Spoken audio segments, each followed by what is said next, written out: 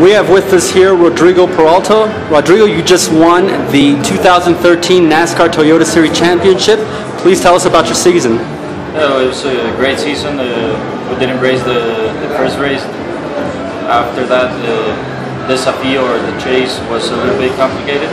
But at the end, we qualified for it, and then this last race, we raced for the championship. We got what we needed, and we're really happy with it. Now, this last race today, were you racing for the win, or were you just racing for the championship? I was racing for the championship.